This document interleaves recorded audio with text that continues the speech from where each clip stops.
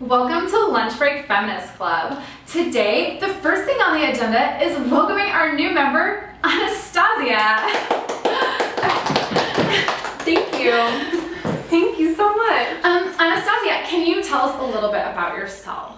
Oh, I would love to. I have always been a feminist. I follow all of the feminist ideals, many different feminist clubs, the Bridgeport Feminist Club of Girls for Girls and Feminist Anonymous. So I have a little bit of rounded out nature, but really I've just had so much experience holding positions at so many other feminist clubs. I just think that I would be a very, very good benefit to your group, and I'm excited. Okay, I think we're ready to move on to item number 2, which is, Happy National Bitches Day! Bitches Day!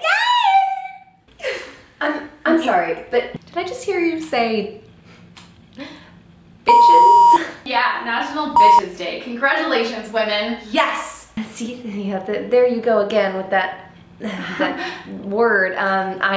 I don't quite understand why it's being used. Maybe you're not aware that August 26, 2015 marks the 95th anniversary of Women's Equality Day, celebrating the 19th Amendment. Well, of course I do. August 26th is also National Dog Day. So when you put the two together, that makes it National Bitches Day. National Bitches Day! I'm sorry, but do you not realize that the terminology you're using is derogatory? Bitches Day! God, it's like, every time you say that, it's like I feel every woman in history's suffrage is too much. It's too much. Anastasia, can you pull yourself together for the club meeting, please? Sure. Do you have a problem with National Bitches Day and our ability to celebrate that?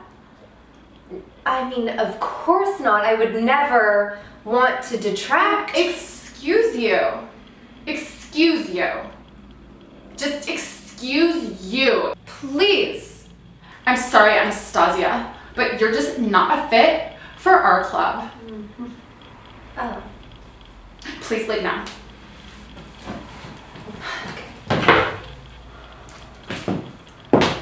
Bitches be bitches.